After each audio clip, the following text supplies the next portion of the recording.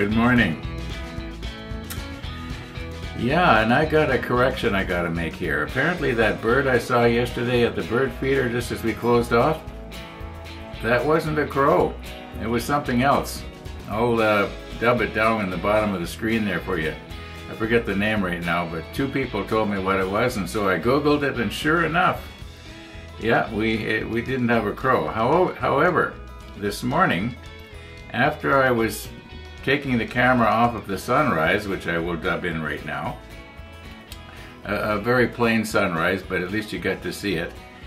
Yeah, I put the camera back onto the bird feeder, and there was two birds on the bird feeder, and they were walking around on it and eating up the seeds like crazy. And I am sure that they were actually crows. They looked just like crows. They were a bigger bird. They had the crow-like face, if a bird has a face.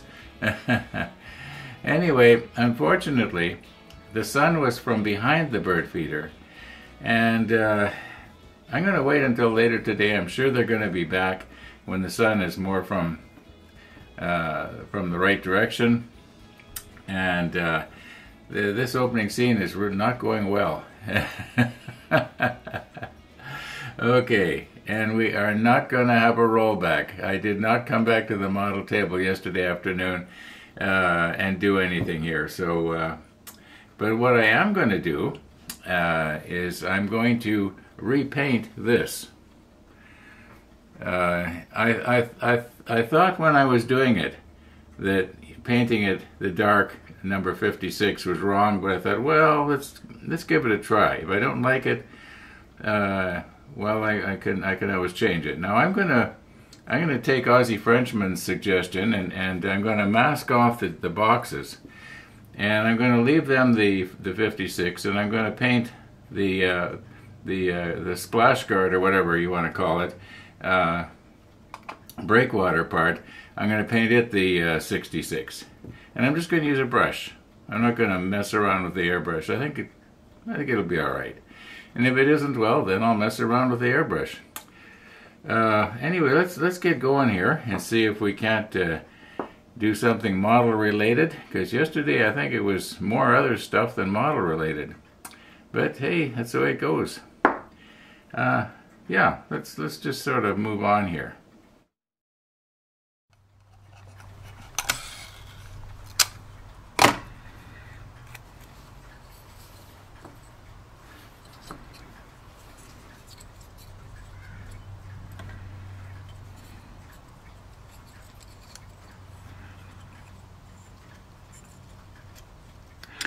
Now, I realize it's kind of hard for you to see that, but I will show you what I did here.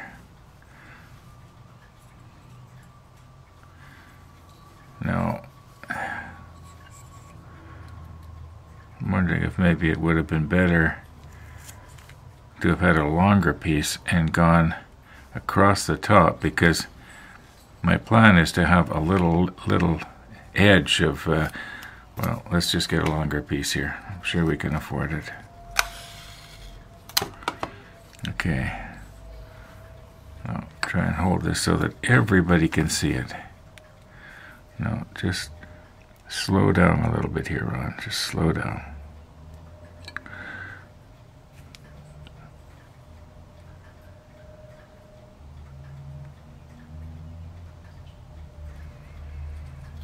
Okay. Now, if we can bring this down on the inside.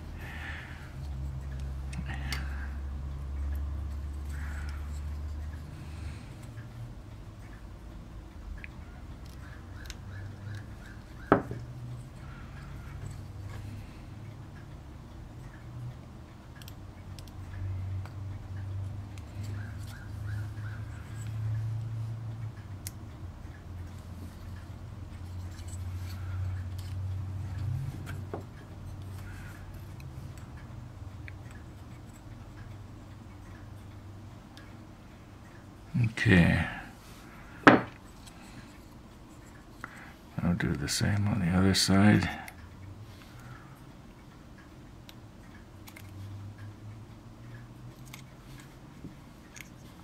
Okay, now the idea is so that when I paint all of this, now if I was gonna, this is almost set up really nice for spraying, except I'm gonna use the brush. Alright,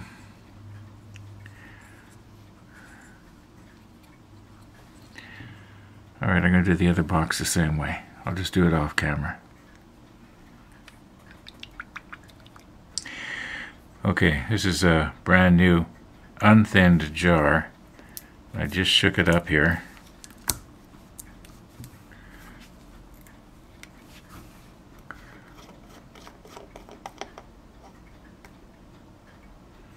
It looks good. Doesn't look lumpy or anything. Now, I think the thing to do will be to just try and paint the inside first. Now, we don't want to be getting it on the box. We just want to get it on the breaker.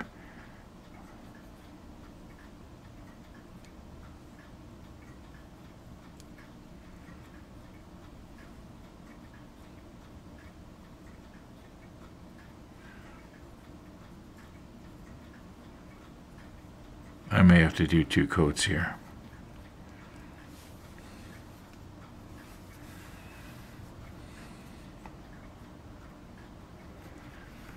I'm kind of trembly this morning. I don't know why.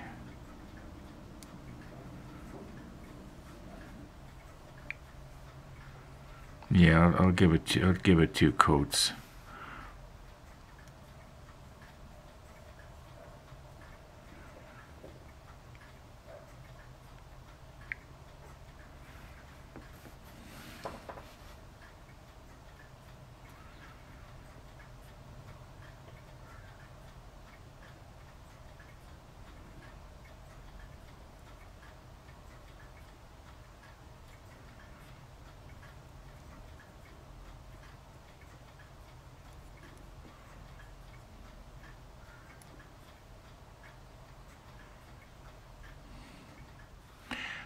Now I have to remember that these are self-locking tweezers. I have a tendency to squeeze on them to think that I am holding it a little bit more tightly.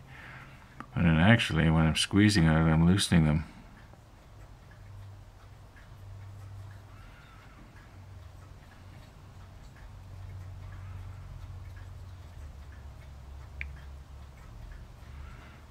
No, yes, I'll be the first to agree this is not as good as, you know, if I was to be using the airbrush. I know that.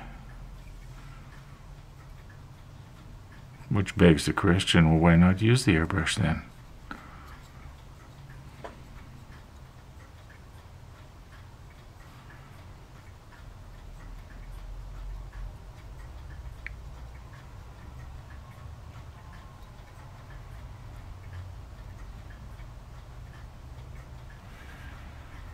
Okay, now we'll do the top last.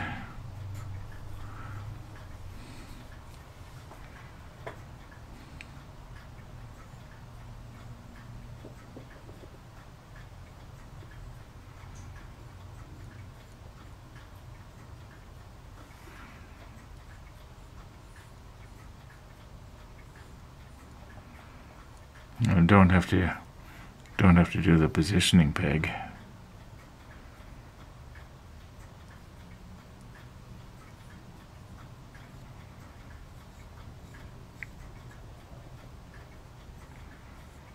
Actually, this is covering pretty good, but I will give it a second coat.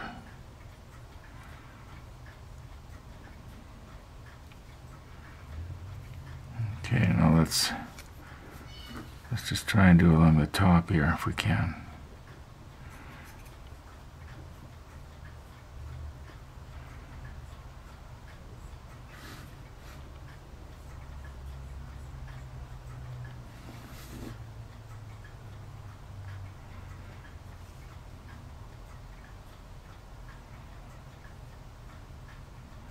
And we just have to hope it doesn't wick its way underneath the masking tape. But I stuck the masking tape down really good along the top there, so I don't think it will.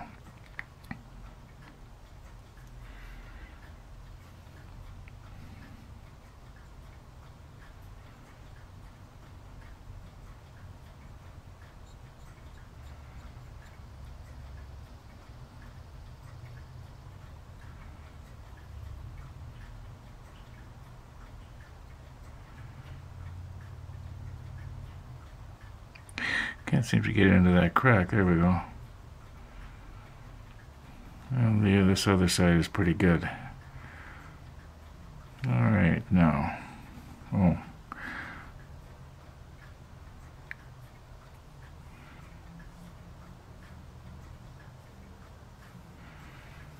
Okay, I realize that occasionally I would get that out of your field of view a little bit.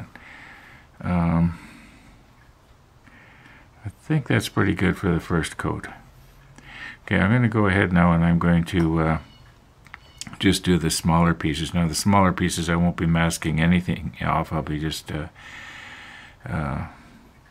painting them. But they have to be done because they have to match this. So, okay.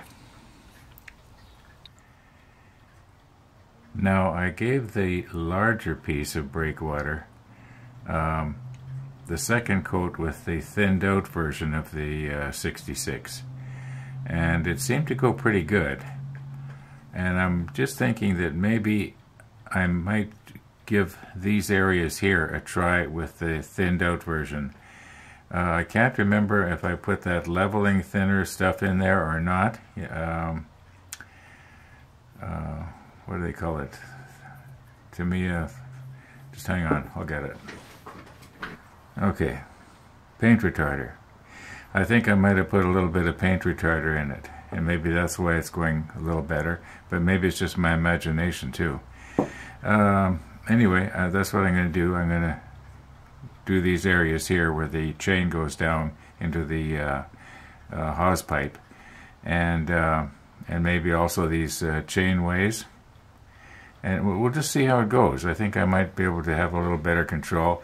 I will not be using this larger brush like I did for these pieces here. We'll look at these tomorrow after they have a chance to properly dry and for the paint to shrink around all the detail. Otherwise, it's not going to look too good. But I think it's going to be acceptable. Now, is there anybody else, or is it just me, that finds painting with a brush very relaxing? I find doing something like this extremely relaxing. Whereas with the airbrush, you might say it's almost the opposite, because you're always a little bit kind of maybe uptight and, well, you know, things like, well, why isn't it working? It was working, and all of a sudden it quit. What's wrong? Is there a clog? Is it, you know, is it drying on the tip of the airbrush? You know, all kinds of, you know, things that can go wrong. Whereas with the paintbrush, I mean, how hard is it to dip into the paint and brush it on? Yeah. Is there anybody else that finds brushing, you know, their model a lot more relaxing than with the airbrush? Or is it maybe I'm just, you know, maybe it's an age thing. I don't know. I am 76. Yeah, and things change. Anyway, let's recompose here and see if we can work on this side. And anything that I can't get at on this side, like in behind here, I won't be able to see it, but when I swing the ship around, I should be able to see it. Which then it only stands to reason then, well, I've got the ship on this side, that I, you know, paint things that are going to be hard to paint from the other side. Yeah, I'll just have to remember to do that. Oh, I was going to say maybe places like this should be painted to darker gray as well, because that would not be deck tan. There's going to be little round bollards going on there. Yeah, maybe that should be painted. Just thinking out loud here. This part right here, we won't paint that because it's going to have an insert go in there like we tried yesterday. It's going to completely cover that up, so we won't bother painting that. But we'll worry about these parts as we work our way back. Let's recompose here. Now I was just thinking here, it could be a good idea to maybe get this masking tape off of here now before the paint gets too dried and crispy, if you know what I mean. My thinking is that if you peel masking tape off and the paint is, I wonder if I could hold this with my fingers yet.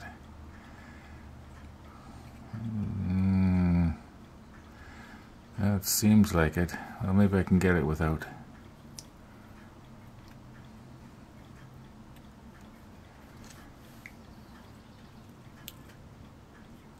Oh, it's coming off of the tweezer, isn't it?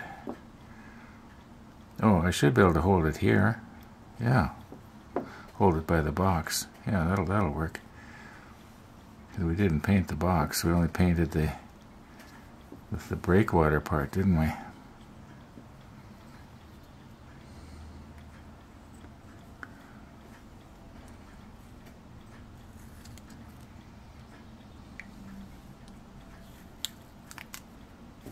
Okay, that's that one. Now I think that probably the breakwater is pretty much dry. At least I think it is.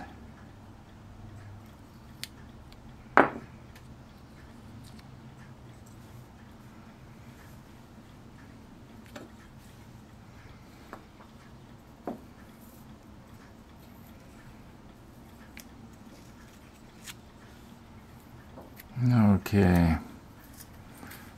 Now, I'm noticing on the inside of that one box, you can see where the tweezer was when I was originally spraying it. I'm going to have to, and here on this corner it needs to be touched up. So I will have to be getting out the 56 and touching that up with a brush later. Okay.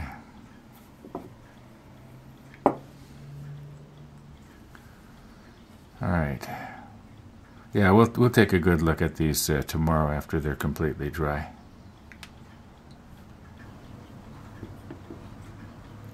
Okay, this is the thinned out version, but somehow it looks awful thick.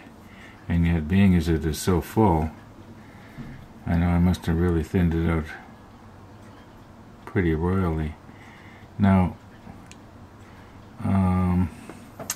where's my smaller brush? Because do you remember I was saying that things that are on the other side, that when I'm doing the other side, it'll be easier to do it when it's like this. So I'm thinking maybe now is the time to do these. Now, I can sort of steady myself.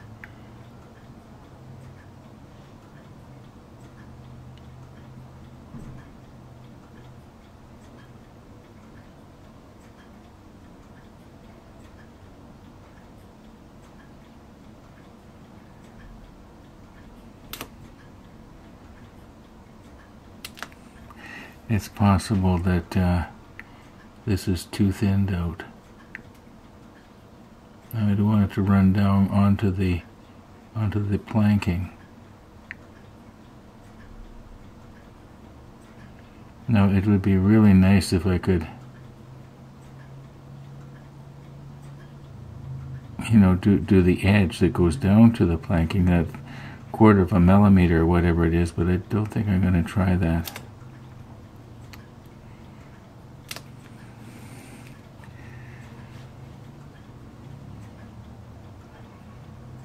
Okay, I think I'm going to have to move everything closer to me here.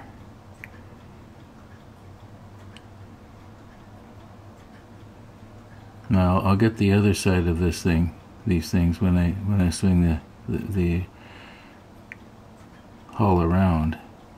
I'm wondering, maybe if I do this on the top right now, when I do it again from the other side, I'll be sort of giving it its second coat.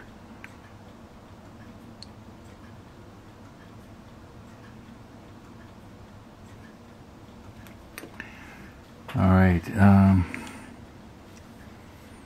yeah, I'm going to have to reposition here because it's just too far away from me. I can't look straight down on it.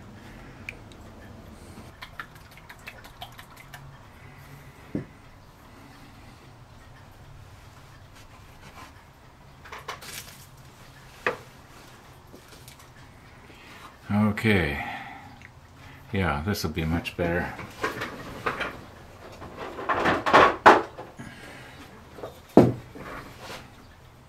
And a steady rest, yeah.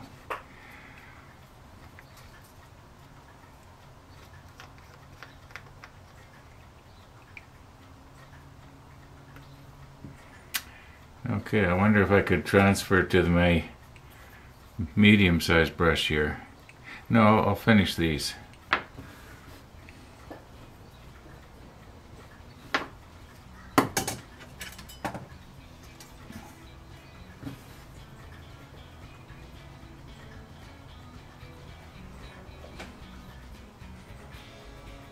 Oh yeah, this is way better. Except now you can see the top of my head. It almost looks like I'm losing hair or something, doesn't it? It's that camera lens. Those Nikon lenses, they do that. They make an old guy look bald.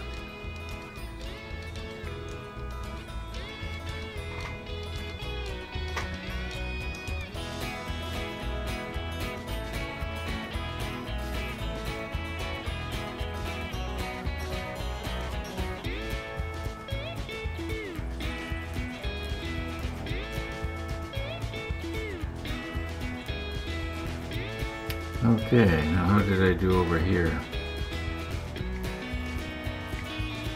I can do a much better job now. Before I was looking in too much of an angle like this and my head was all cranked up and my neck was hurting, and yeah, all for the sake of the camera. Okay, now I think I can still move you in a little bit here. Although what time we're getting here? 12 minutes after 1? You know, I think I'm going to call it quits for today. Thanks for watching, everybody. And all being well, we'll see you tomorrow.